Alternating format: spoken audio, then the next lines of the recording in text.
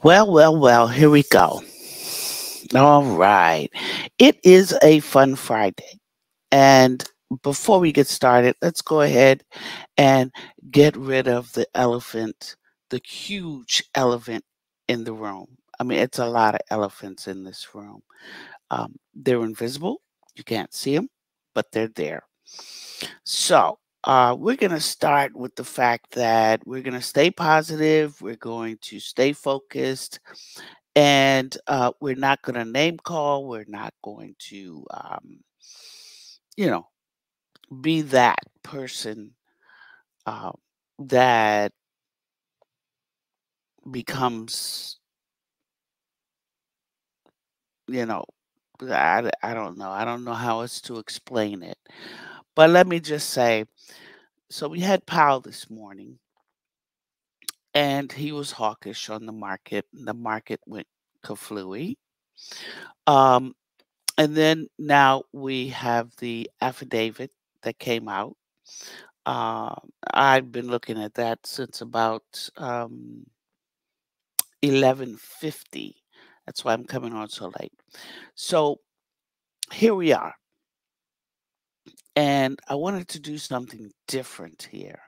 So um, I was at the town hall for Evmux, which is my dedicated live streaming platform here. And so this platform is powered by Evmux, which is a web-based platform. And I don't have all the bells and whistles all hooked up because I wanted to come on and just do the thing, right? And that's what we're going to do. So I asked a question during the live stream.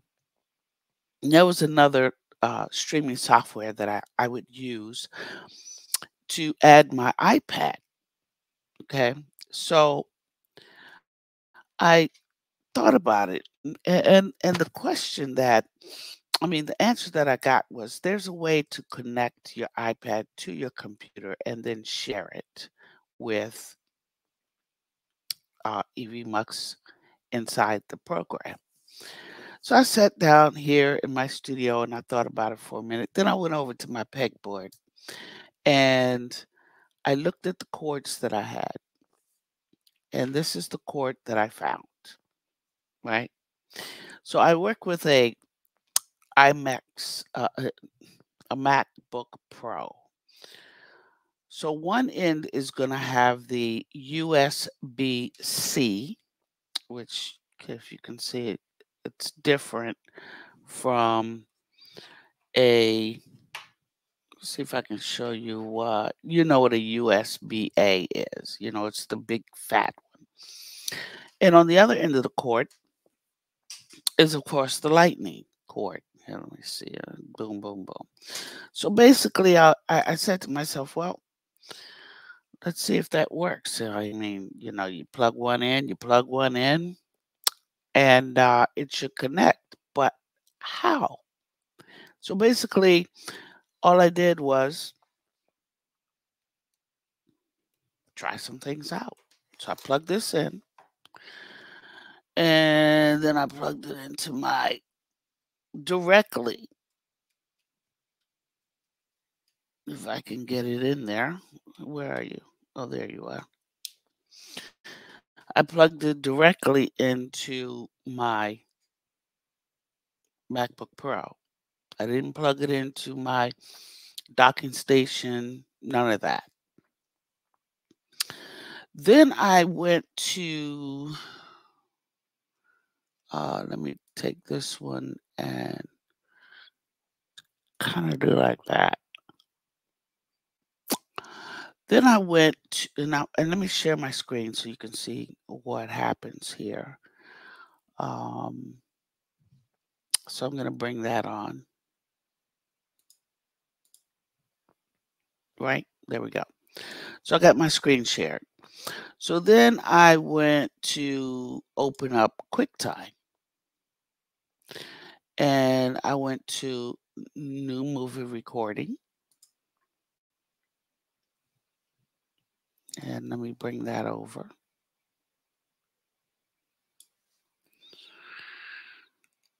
And I'm not going to hit record or anything like that.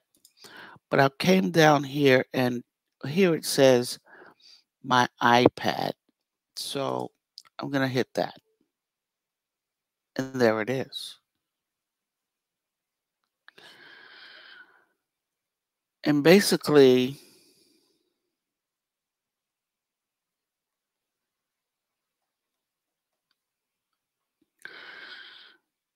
I'm able to connect my iPad. Now, what I wanted to use it for was a whiteboard, right? So, uh, it, uh, these are apps that you can get online. So I opened up, oh, wait a minute, I have to do it here.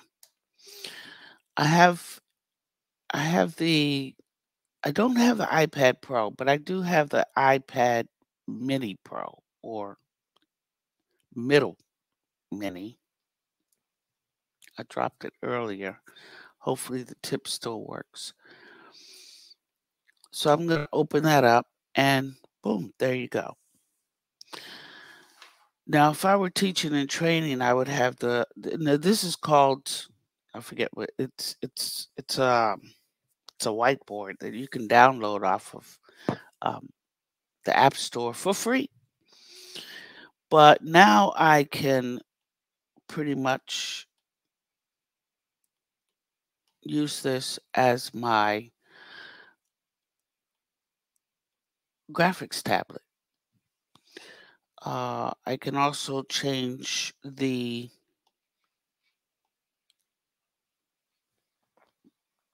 background. So this is a very limited one, but it's a good one. It works, right? So if I was trying to um, show something like, what do they call this? And I I call me my drawing's terrible. Um, and I can just get rid of everything here, right? So I can use this to pretty much. I am not a drawer to talk about what it is that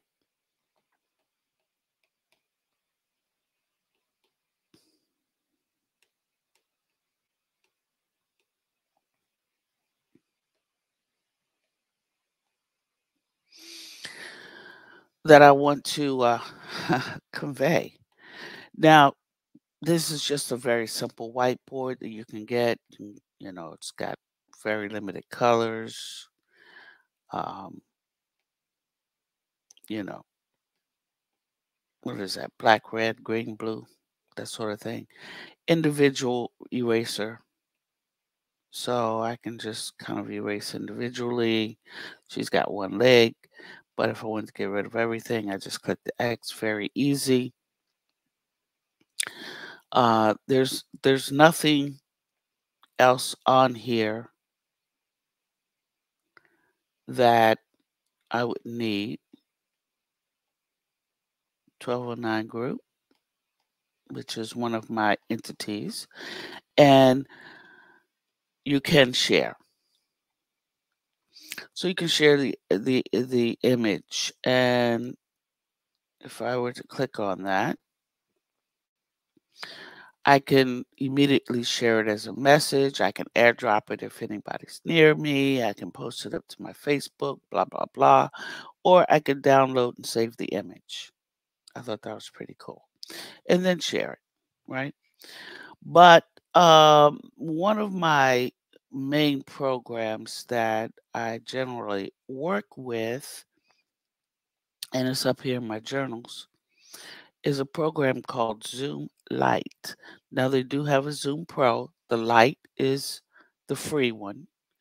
And this is basically what I was using for, as you can see, brain dumping, blackboarding, for my real estate, and you can actually create folders inside of this. So this composing eye folder is for photography and photography notes. And there's that thing. It's called I forget what it's called. I can go back. This is a powerful program, even the free version. Um, so this right here are my investor notes, and what I've actually done in this one, and I'm going to change the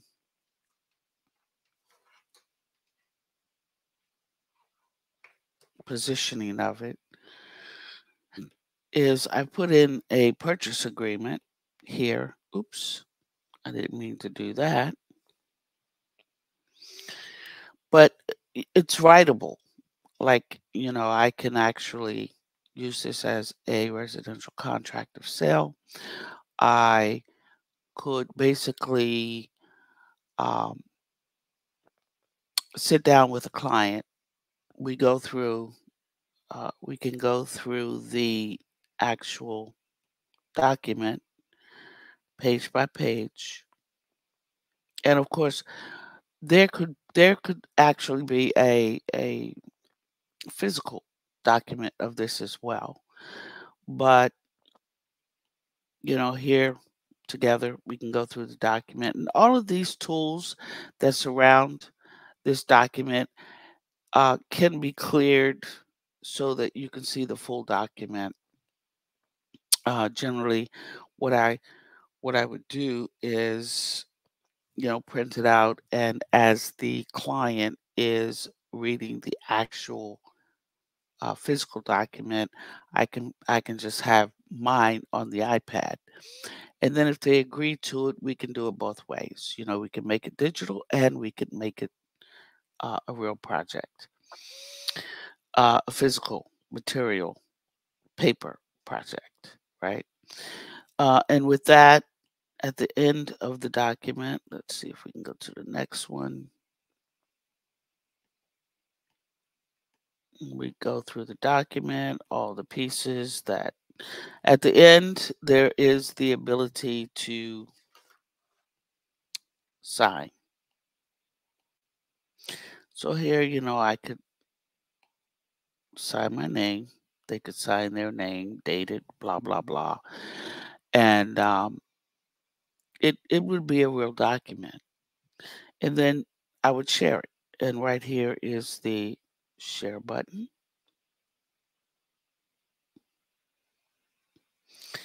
And I'm not sure what's going on with that. Let's see, target. Oh, yeah, where would I share it? Share it to email, right? So I could pick email and click share. And there you go. Sent from my iPad. The email's right there. Boom, boom, boom, whatever. So this is a pretty cool program. But what I actually just wanted to show here was a way to connect the iPad to your computer to use it as a digital tool. And I really like the fact that that can be done. So, with that being said, let's move to the next little piece of fun stuff that I found. I'm going to go ahead and click that off. And uh, what I want to, oh, that's not what I want to do. Where'd you go? Where'd you go, Joe? Hmm. Let's go back to QuickTime. There you are. I wanted to share this with you because I wasn't on when I made this adjustment. So I wanted to make the adjustment uh, so that you could see what I did here. Now, first of all, the market is tanking. Well, Powell spoke this morning, right? The market's tanking, and let me just check things, make sure. Yeah. So I'm looking at /YM, which reflects it's the futures, but it reflects the overall market the way it was this morning when I actually recorded this. And then I went over, and if you look down here and you notice the the drop, we were waiting for the PCE and Powell. So nothing good came out of that. I don't know where the market sits right now because I don't have that piece up, but we will look at it. The next one I looked at was in Q, which reflects the NASDAQ, and that was down considerably. And it looks the same, right? It was pretty funny as I was looking through these. I was like, wait a minute, everything seems to look the same. So then I said, okay, let's go and check out the reflection of futures from, um, I went back, right. I went back and I said, maybe my charts aren't changing. So then I went to um, E-mini, which is a reflection of the S&P 500 market. Same thing. They all look the same. I was amazed by that actually. So I said, okay, let's go ahead and get on with what we have going on in our portfolio. Well, Ford's back down under 16, under my number. I was able, like I said before, I was able to. Now this is recorded, guys. But look at that, where the arrow's going. It looks just like the other markets, and I was like, wait a minute, what? Am I seeing things? Is this uh, something that I should be paying attention to? So I went to Square. Square, same thing. Look at the pattern at the end. Huge down from yesterday and another down from today. This is a stock that I need to roll because I have a strangle, and I need to roll into the next quarter because I'm in the money. It's 21 days to expiration. If you look at this right here, and let me go ahead and stop that real quick. Right here, it is 21 days to expiration, and I stay with my mechanics. We all must stay mechanically focused if we're going to do the market. So I rolled by clicking on these two, right clicking. Now it took me a minute to get filled, and I took a little less credit, a couple of pennies less credit, so that I could get filled on this and move into the October cycle, which gave me another credit and gave me some extrinsic value. And you'll actually see me perform that task in this video. Um, so let us do that. Oh, but first I wanted to look at something else, my QQQ. I guess I want to look at my QQQ chart. Yeah. Hey, there it is again. It all looks this. I was just like everything, but a QQQ is the. Hold on, let me stop there for a second. So SPY is the ETF for certain stocks inside, or it's the fund for certain stocks inside of the S&P 500. QQQ reflects the trust or ETF for the NASDAQ. And the IWM is for the Russell, which I don't have up here. So those are the three that if you know, S SPX is a large product. We don't play that. That's like playing the broad S&P 500 market. We're not doing that. We're sticking with what our portfolio can handle. So I just wanted to show you that and how that reflects that, and that it has the same look and feel. The market dropped considerably yesterday. It's doing the same thing today. So of course everything's down, including my Ford shares. So I presume in this recording I went back to my square position. Yes, I did. And I went up to the trade right up there. I was in the September expiration. It's 21 days to go. So now what I'm going to do is highlight. There you go. And right click. And I'm going to roll this expiration to October's expiration, which is down here, 10/21/22, which gives me 56 days to go. It gives me more time to be right. Now, initially, I was able to look at possibly $3.20 worth of credit, but of course, I didn't get filled. And if you look over here, it's going to say, after I send the order, it's going to say it's working, which means it didn't get filled. I want to fill this order, so I'm going to click on that and replace it. And I'm going to drop it down. I went up. I meant to drop it down and take less credit and see if I can get it for a penny less. Review and send. It still wouldn't let me go. So I said, okay, I can replace the order and take it down a little bit more so that I can get filled. I think I took it down to 315, 317. One of them I got filled in.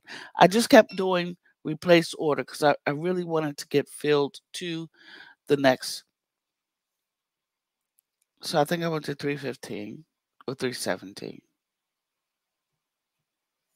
Yeah, 315. And I think I got filled here at 315. So I got filled in Square now.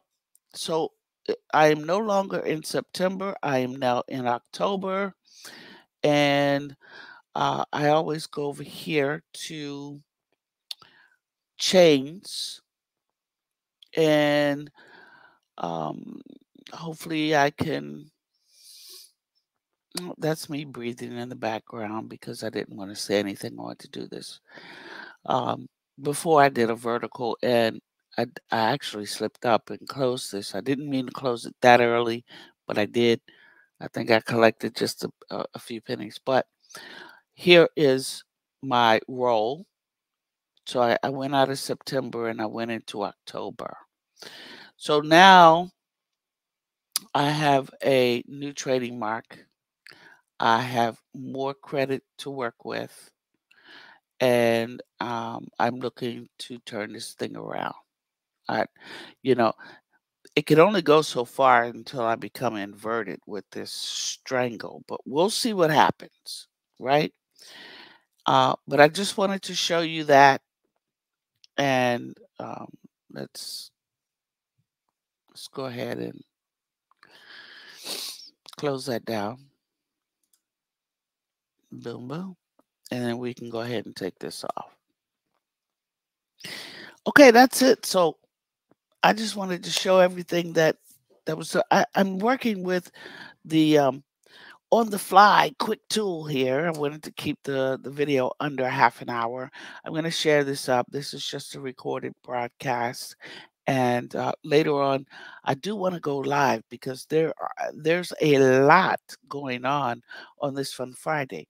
But it's hot, it's warm, It's humid, and I've got some water in my backyard that's calling my name. So I'm gonna go there and complete my Fun Friday, grab a book, and jump in some water. Okay. So anyway, digital tool, using your iPad as your graphics tablet. Don't need to go out and buy the Wacom. Um, which one is cheaper? Well, it's kind of like six of one, half a dozen of the other. If you don't have an iPad, it's probably cheaper to go out and get one of the 4x6 Wacom tablet, bamboo tablets. But if you do have an iPad, it's cheaper to buy the plug and plug up to your computer, and that way you'll have your digital tablet to work with. Thank you for being here, and I am going to enjoy this Fun Friday. We'll go live later on today, hopefully, if I don't have too much fun, because it's Friday. Take care, guys.